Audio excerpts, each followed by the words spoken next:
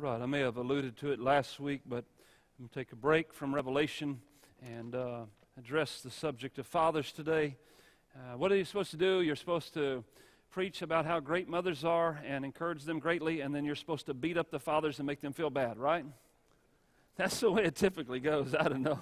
But anyhow, I just intend to be biblical with the message and hopefully highlight the love of our Heavenly Father more so than anything else. But for today, for this one session in regards to fathers, let us look in the book of Exodus, chapter 13.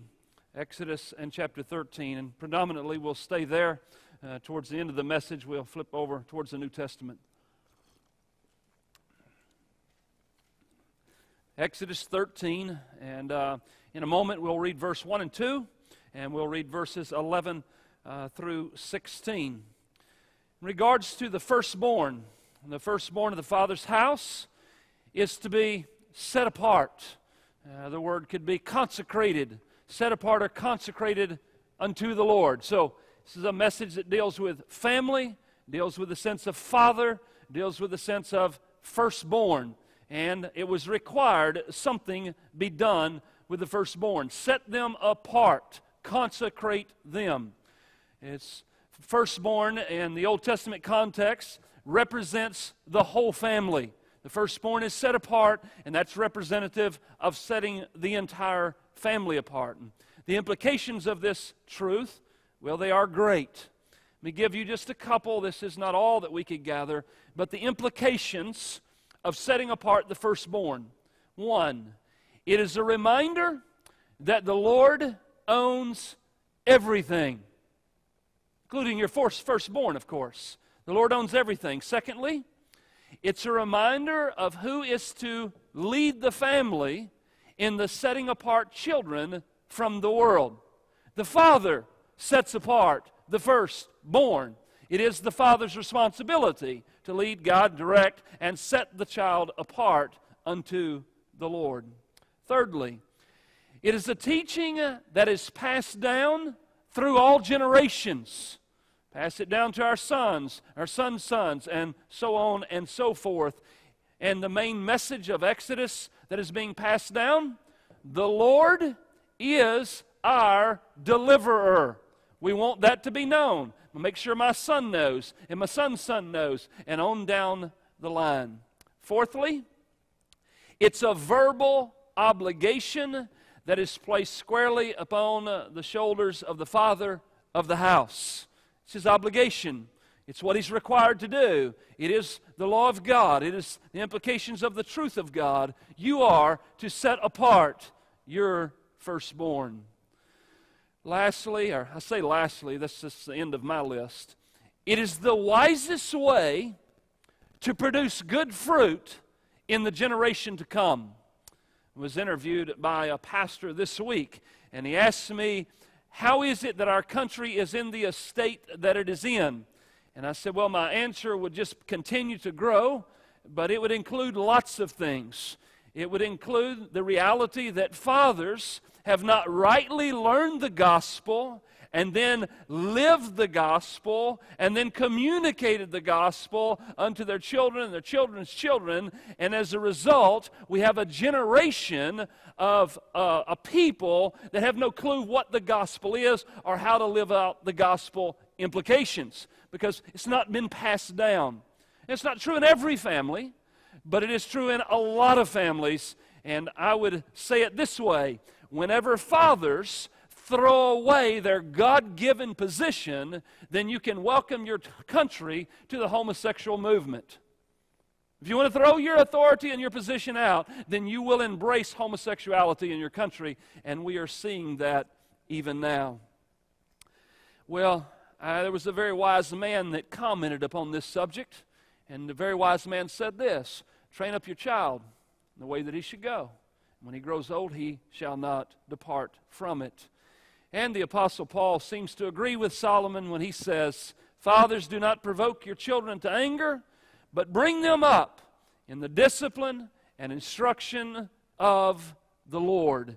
What a grand thing for fathers to be a part of and have the blessings of God of doing these things in obedience. By the way, I don't know where each one of you may be in that regard, children, fathers, wherever you may be. It's never too late to start. You never did these things, never taught, never passed things on. It's never too late to start. Even if your children are out of the home, even if they're going on, you have grandkids, whatever, it is always good to start now. This story of Exodus, just to kind of, since we've been in Revelation so long, let me make another couple of comments about Exodus. The book of Exodus is filled with glorious truths about salvation, and this text before us is not less rewarding. There's much here about the gospel.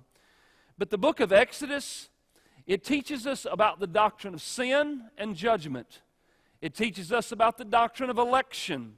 It teaches us the doctrine of substitutionary atonement. It teaches us the doctrine of the communion of the saints. It teaches us the doctrine of sanctification. It teaches us the doctrine of redemption, what we've been singing about even this day. The deliverance of the Israelites from Egypt is the story of redemption. The doctrine of redemption ties us directly to Christ. And that's where we will go towards the end. And as you will know, the Apostle Paul said in the book of Colossians, He has delivered us from the domain of darkness, and He has transferred us into the kingdom of His beloved Son, in whom we have redemption. In whom we have redemption, the forgiveness of sins. And so these glorious truths come to greater fulfillment in the person of Christ. All right, verses 1 and 2.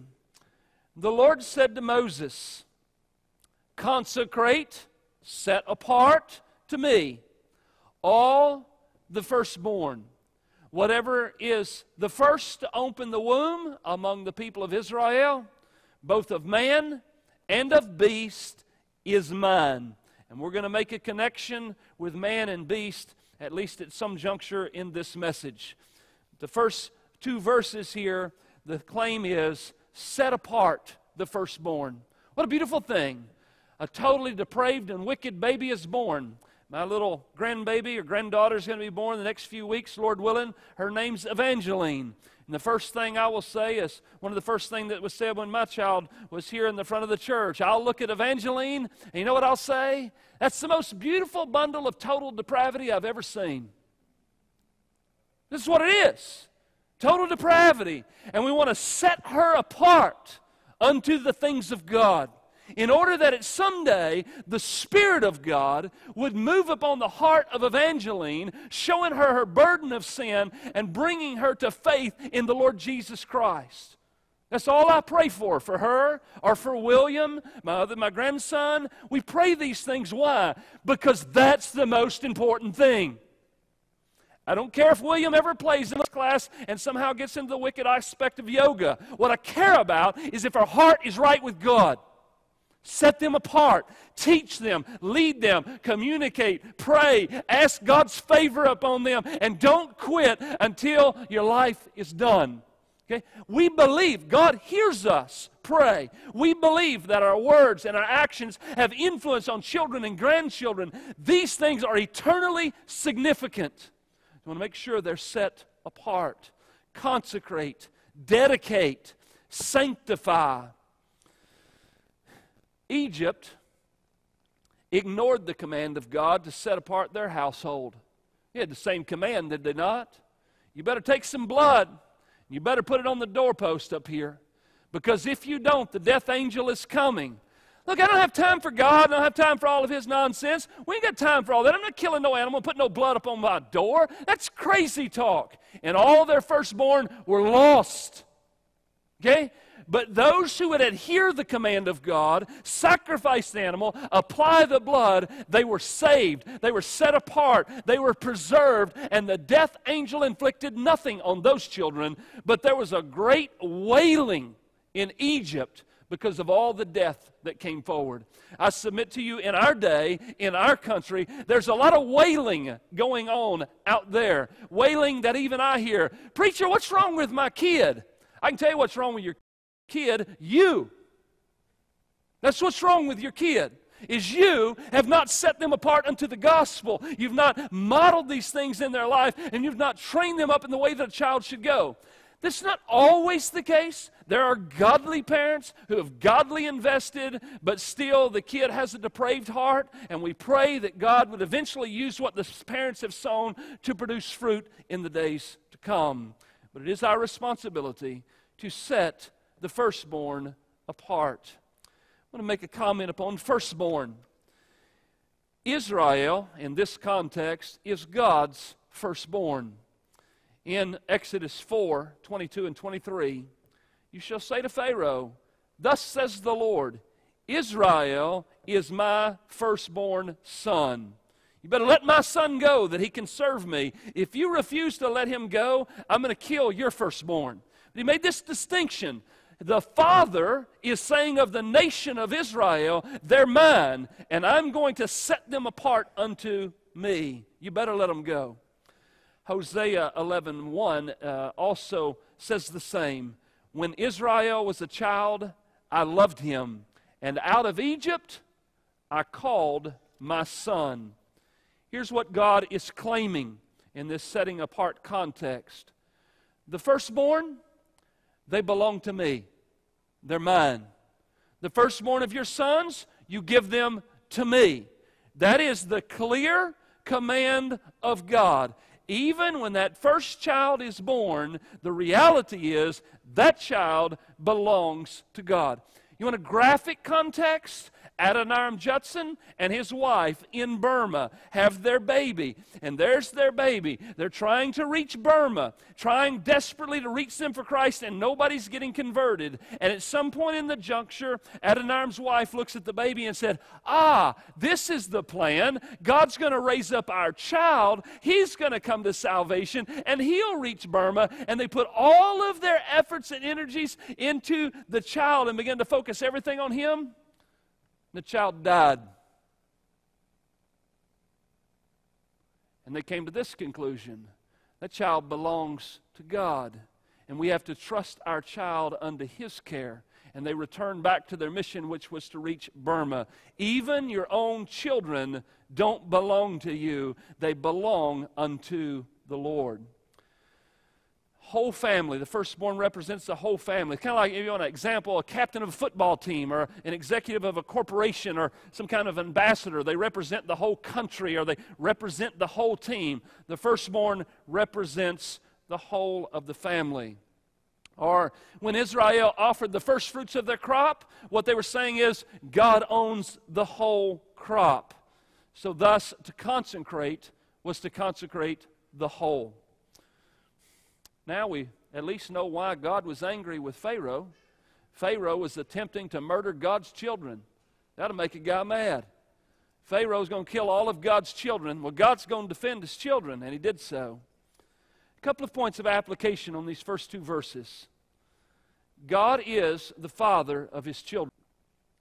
I mean, you're sitting there and you say, well, that doesn't move me at all. Look, at least think it through for a moment. How many people have lived their lives saying, my life is the way it is because my father's no good? My father did this, my father did this, my father did this, and my father didn't do this, and he didn't do that, and he didn't do that, and so I am the way I am. It's not my fault, it's because my father was a deadhead.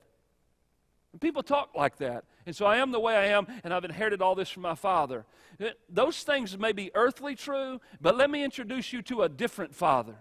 A heavenly father who loves his children, defends his children, fights for his children, sets his children apart, and a father who will be there eternally for his children. So in a spiritual context, I have the greatest father that will ever be. As a Christian, that's your statement. Don't give the world a false understanding in talking about your earthly father. Say, I don't know all what happened to my earthly father, but my Father in heaven, let me tell you about him. He's kind, he's patient, he's gracious, he's long-suffering. He's all of these things and so much more. He loves me, he cares for me. He's done everything on my behalf to deal with my heart and my eternity and my life. What a great Father I have. And I take joy in my Father. My Father loves me and I love my Father. And we're in this deal for eternity together. The great Father. And Moses was at the end of his life. He asked the nation of Israel, "Is not He your Father who created you, who made you and established you?" The answer is, yes, He's my Father. God made us. God saves us. God has rightful authority over us. We should learn from our Heavenly Father how to be earthly fathers. Set apart unto the Lord. Chapter 13, verse 11 through 13. Verse 11 through 13. Look at your text there. "When the Lord brings you into the land of the Canaanites, as He swore to you and to your fathers, and shall give it to you, you shall," and there's your word again, "set apart, consecrate to the Lord all that first opens the womb. All the firstborn of your animals that are males shall be the Lord's. Every firstborn of a donkey you shall redeem with a lamb.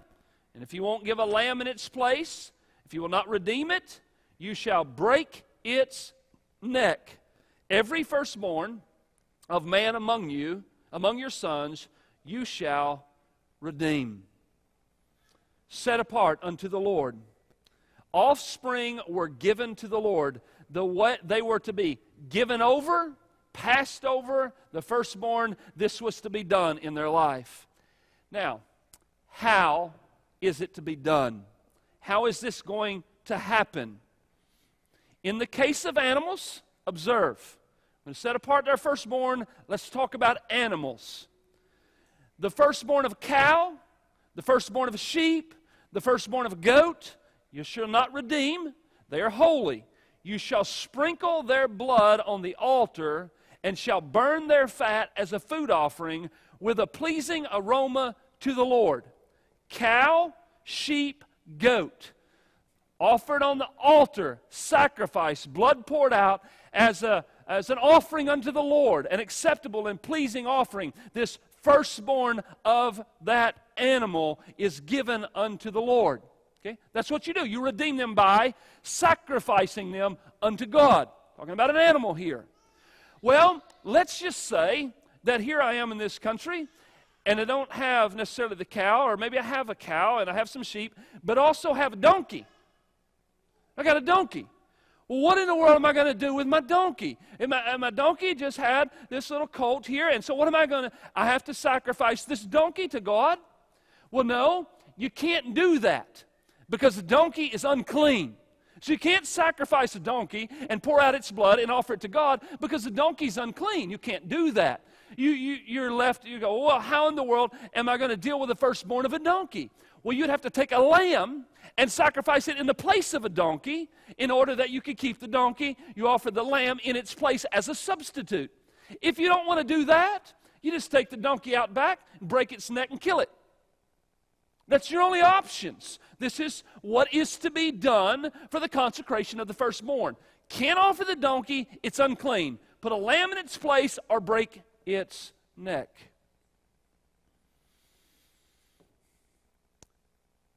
Every firstborn of a man among your sons you shall redeem. Same text. Now we talk about man.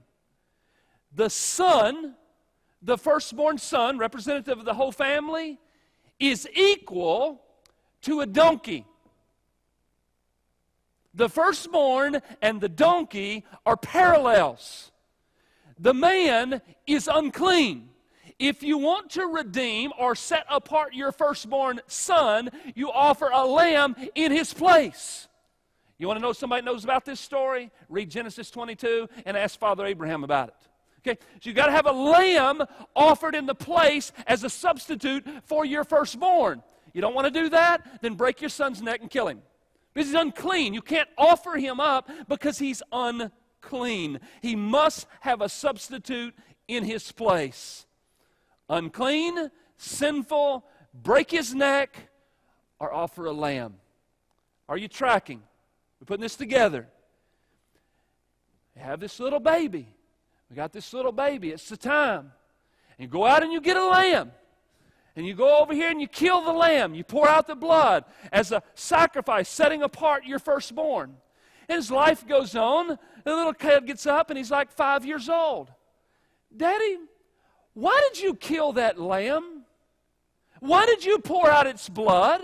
Why did you do this? Why is Uncle Joe killing a lamb since they had a baby? Why are they doing that? Because you must be redeemed.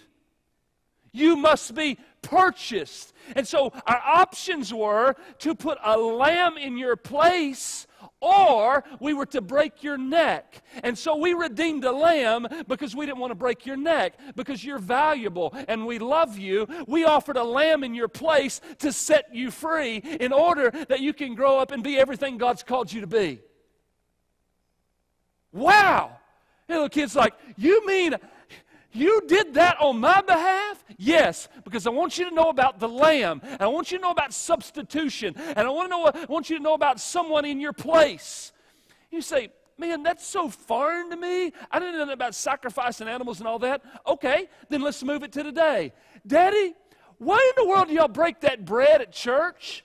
I mean, why does that preacher take that vase with all that red-looking wine and pour it in that cup? Why in the world does the preacher do that? Daddy, that's strange to me. Why is he doing that? Let me tell you, son. He's doing that to remind us that Jesus Christ's body was broken on our behalf. He's reminding us that the infinite Son of God poured out His blood in order to purchase us from our sinful depravity. And when we gather around that table called communion, we are remembering what the Lord does until He comes.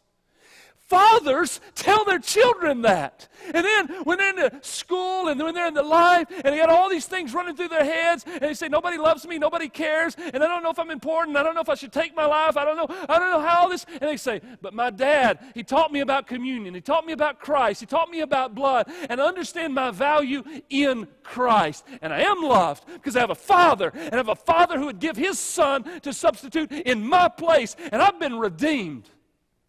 These things have great implications for the family as a whole. To be redeemed requires a price. Israelites redeemed their donkey. Surely they'd redeem their sons. Redemption, hear the word, was clearly an act of substitution. Substitution. Lambs died in the place of sons. Remember, you don't have to turn there. You can if you want. But Titus 2:14, in Titus 2:14, in regards to Christ, it says, who gave Himself for us to redeem us.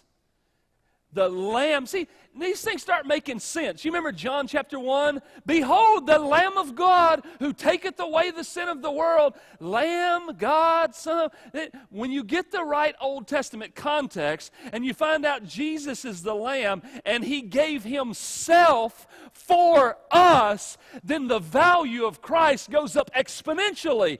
Jesus Christ was slaughtered in my place, where they didn't have to break my neck. What a Savior. What a Savior. Those not redeemed by the Lamb of God, they will die like donkeys with a broken neck, if you will. Sacrifice to the Lord. Chapter 13, verse 14 and 15. 14 and 15. And when the time to come, your son asks you, hey, Dad, what does this mean? You should say to him, by a strong hand the Lord brought us out of Egypt from the house of slavery. For when Pharaoh stubbornly refused to let us go, our Father in heaven, the Lord, well, He killed all their firstborn in the land of Egypt, both the firstborn of man, the firstborn of animals.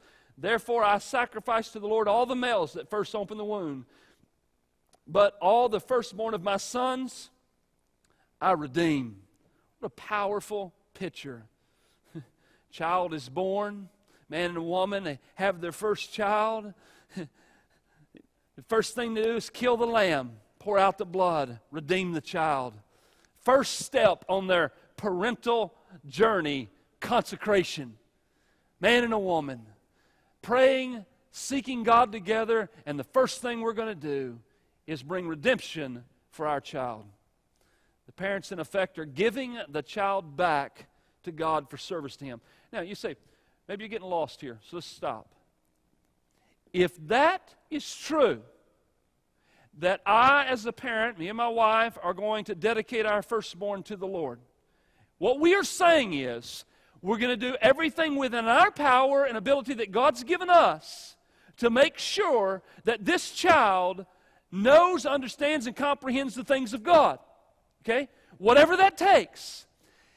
To the degree that if it becomes a competition between God and sports, we're not playing.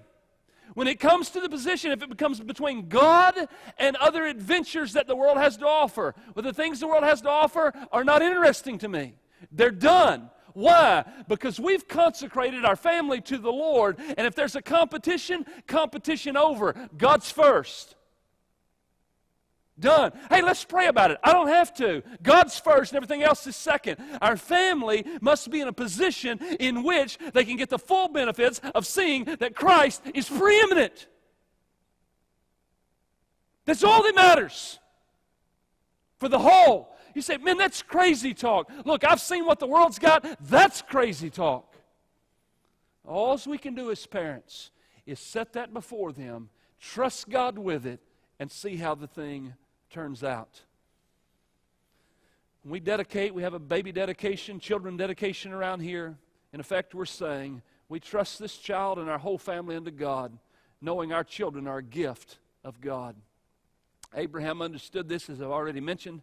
I don't have time to go through Genesis 22 this morning. Children, in effect, are like this. So the other side of it is this. The children say, let me get this straight, Dad. When I was a baby, you dedicated me to the Lord. You had the option of breaking my neck or providing a substitute. That's correct. And you provided a substitute. That is correct. Child learns he has a purpose to serve the Lord, and he learns that a price was paid for his sins and that he belongs to God. Just, if you can, just momentarily think through the rest or the past of your life, if you can, in a sense. What is it that your father passed to you? What is that lasting, greatest impression that's passed on? I don't know what it is for you. All I know is, for me today, I want to pass this on, that my children will understand redemption. They'll understand the gospel. They'll understand these things that are eternal and true. I don't care if my kids can ever ride a dirt bike. I don't care if they can ever run a 5K. I don't care if they ever play on the tennis team, the bowling team, the dance team, the chess team, and whatever the teams they got out there. And I certainly don't care if they ever toot their horn in the band. What I care about is, do they know Christ? And the value and the beauty and the worship of Him. All those other things will pass.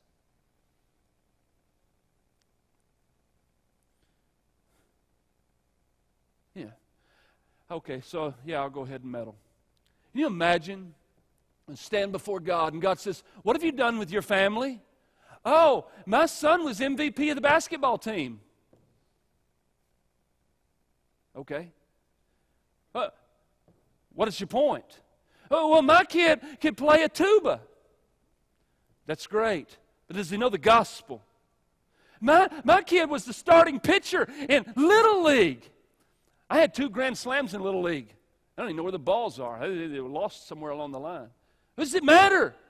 In relation to eternity, in relation to the gospel, in relation to my heart, what do those things matter if our children don't know these things? You know, nothing. The Father was to teach all that was involved in this. Let me give you a synopsis of what is involved here today. Children are sinful. They're like donkeys. Children belong to God. Children need a substitute. Children need to be delivered from sin. Children are to live for the glory of God. Children need a father to teach these things to them. I had good news. The Father in heaven, He does all of them. He's a good Father. He does them all right. He gives us His Word, gives us counsel, gives us direction. He's a great Father, and you can trust Him. verse 16, we have these sealed saints. This is the last verse. Sealed saints, verse 16. It shall be as a mark, seal on your hand, frontlets between your eyes. For by a strong hand the Lord brought us out of Egypt. Strong hand for the saints. These are the things we're reminded of today. I speak to the saints alone here. Those who understand, have been redeemed, understand who their substitute is. You have a seal or a mark on your hand, frontlets between your eyes. You've been marked out and separated unto the Lord. It's by His strong hand that He brought you out of Egypt, brought you out of Babylon, brought you out of the world, separated you out. He did this through the means of offering His Son as a substitute in your place. We've been redeemed. God gave His firstborn. In Colossians, he says this: Christ is the image of the invisible God. He is the firstborn of all creation. And from Jesus Christ, the faithful witness, the firstborn from the dead. That was in Revelation. God gave His one and only unique Son to redeem unclean sinners. Think about it. This morning, maybe you're a donkey. Could revert to King James and maybe get your attention a little better. You're a donkey, and you're understanding from the truth of Exodus and the New Testament implications that God the Father gave His firstborn as a substitute in your place, poured out the fullness of His wrath upon His own Son for sins that you deserve to be punished for, in order that you could be redeemed and go free and be clothed in the righteousness of Christ. He didn't redeem His Son, but gave Him up to redeem us. Paul says it's the best in Romans. He did not spare His own Son, but gave Him up for us all. Or, I love the way Peter says it, knowing that you were ransomed, redeemed. You were ransomed from the futile ways inherited from your forefathers. Not with perishable things, like silver and gold and all that junk, but with the precious blood of Christ. Like that of a lamb without blemish or spot. Your redemption was costly. A lamb was put in your place and slaughtered in order that your neck wasn't broken. What a lamb. What a Savior. May we not be brought to a place of faith and love and worship of such a Savior. Connections with Exodus. We no longer belong to ourselves. Once you've been redeemed, you've been bought. Paul says, do you not know your body's a temple of the Holy Spirit within you, whom you have from God? By the way, no, I'm not looking to be filled with the Spirit, baptized with the Spirit, or slain in the Spirit, because I have the temple of the living God and the Holy Spirit dwells within me. Don't you know that He dwells within you, whom you have from God? You're not your own. You were bought with a price. So what am I to do? Glorify God in your body. He redeemed me. He purchased me. He saved me. He delivered me. My only response is to serve, worship, and glorify Him for the greatness of who He is. I love the Heidelberg Catechism. You like reading the Heidelberg Catechism, right? Okay. It says it this way: that I belong, body and soul, in life and death, not to myself, but to my faithful Savior Jesus Christ, who at the cost of His own blood has fully paid for all my sins, has completely freed me from the dominion of the devil. He protects me so well that without the will of my Father in heaven, not a hair can fall from my head. Indeed, that everything must fit His purpose for my salvation. Therefore, by His Holy Spirit, He also assures me of eternal life and makes me wholeheartedly willing and ready from now on to live for Him. This is the catechism, bringing that identity, redemption, and all of that into an understandable way. The Father purchases His sons to Himself by redemption. That which is acceptable, a lamb, a spotless lamb, was offered up for that which was unacceptable. Donkey, man. Redemption is costly and it's messy. The price required was the God-man who poured out His blood on our behalf. We, on the receiving end, die to self and give everything to Him. We jump in with both feet, fully committed. Here's my identity today, and some of yours. I belong to Him. I belong to Him. Whatever He says is right. Wherever He leads, as the song says, I will go. Why? Because He bought me, and He's a good master. He's a good Father. He's a good Savior. He loves me, and He is worth giving Him of my life. Not going halfway. I'm not putting in one foot. I'm not playing on the fringes. I've jumped off, and I'm all in. He owns me, and what a great master He is. Yeah, it's good to make decisions that way, by the way. Hey, you want to do this? Let me ask my Father. Hey, you want to go on a date with so-and-so? I don't know. Let me ask my Father. Hey, you want to go with us to go do this? I don't know. Let me ask my Father. Hey, you want to be a part of this business adventure? I don't know. Let me ask my Father. Hey, you want to skip church this Sunday? I don't know. Let me ask my Father. Hey, you want to go do this and watch this? And we got this rated R show, but they don't have too much cussing and too much nudity in it. I don't know. Let me ask my Father. Hey, you want to go? I don't know. Let me ask my Father. Why do you keep asking your Father? Because I love Him, and He loves me. And I know that He always wants what's best for me. And so I keep asking Him because He always gives me the right direction. Because He loves me, He protects me, and He cares for me. And He's given me a written manuscript here that has shown me how to live. And so I want to adhere my life here because this is my greatest good. Redemption of the firstborn was a family matter in Exodus. In the book of Romans, for those whom He foreknew, He also predestined to be conformed to His image, in order that He might be the firstborn among many brethren. Or Hebrews, but you have come to Mount Zion, and to the city of the living God, the heavenly Jerusalem, to an innumerable angels in festal gathering, to the assembly of the what? Starts with an F, ends with an N. Firstborn. Come to the assembly of the firstborn who are enrolled in heaven, and to God, the judge of all, and to the spirits of the righteous made perfect.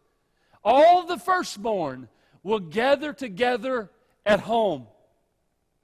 You see that? When all this deal is done, all the firstborn are going to gather with the firstborn. And they're going to gather together because they've been redeemed. And we're going to be gathered together for all of eternity. This is the price of redemption. It makes us, look, if this don't do something for you, there's something wrong. Redemption makes us a part of the family of God. I have a great family. You ever heard from you know who my brother is? His name's Abraham. You know my other brother in my family? His name's Jonah. I really like Jonah. Jonah's a cool guy in my family. Have you ever heard about my other brother, Paul? Paul, it's neat how he got converted. He was walking down this road, and this bright light hit him. It's part of my family. This is my heritage. This is who I am. Do you know who my Father is? Do you know who my Savior is? Look, all of these truths and all of these characters and all of these real-life testimonies here, this is my family. And I've been purchased by the same price that they were purchased by. And one day, I'm going home. And as Martin Lloyd-Jones would say, I'm just pitching my moving tent one day's march nearer home. Every day I'm just a little closer to home, a little closer to home. And when I get there, I'll be with my whole family, and it'll be holy, it'll be pure, it'll be undefiled, and we'll be in the inhabitants of the glory of God. We won't need the sun, we won't need the moon, there won't be any sorrow, no sickness, no sadness, and all of these things will be gone, and we'll have this great joyous festival in which the family of God gather for the feast of eternity, and we'll always be filled with delight forever and ever and ever. That's our family. Take these glorious truths and give them to the next generation. Teach these things to your children. It's not anybody else's responsibility. Tell your children the story of Exodus. Show them redemption in Christ. Tell them the story of communion. Explain the bread and explain the cup. Explain what Christ has done to redeem them. Point them to Christ. Talk of Him often. Live out godly lives before your children. Bring them to church. Place them under the preached Word of God. Do that. And all the things you can't do, do what you can for the glory of God and the good of your children. And by the way, as I get older, my hair starts to get a little grayer. One day I'll catch up with Paul here. But even as we get older, it never ends. I call my daughter. I call my son. We talk about the things of God. Are you reading the Bible? Are you praying? I still ask those questions. You say, well, they're grown. I don't care. They're younger than me. I can ask them questions. I can tell them what I prayed for them. We can read together, or even over the phone. We continue doing that. Why? Because I love my babies. You ought to love your babies. And love them that you'll always be investing in them spiritually for the rest of their lives, because nobody else is going to do it for you. And it's a great joy to be able to invest in your children in things that are of such value, and you will reap good fruit from it. Let us pray. Father in heaven, thank you for this word. Thank you for redemption. Thank you for your Son being offered in our place. Thank you for His blood being spilt to purchase us unto yourself. I pray just momentarily, Lord, and ask, Lord, that you would do a work for all the donkeys in the room. Lord, that you would take them and show them, help them to see the substitute, help them to see Christ, help them to see the cross, help them to see the Son of God crucified, help them to see a tomb in which He was buried, help them to see an empty tomb in which He was raised from the dead, help them to understand the necessity of repentance and faith in the Lord Jesus Christ, help them to value Christ, love Christ, follow Christ, serve Christ. Bring that about, this work of regeneration in their hearts. And Lord, for the saints that are in this room, that we would be encouraged and strengthened by the truth of the gospel, that we'd pass the gospel on to the next generation. We'd live the gospel, speak the gospel, exercise the gospel in our lives. It would not simply be a category or a mask that we put on a certain time of the week, but it would be the reality of our lives. We would live out this gospel in a very real and practical way that would influence the nations.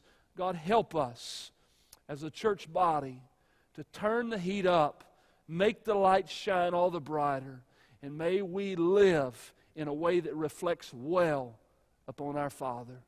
In Jesus' name we pray. Amen.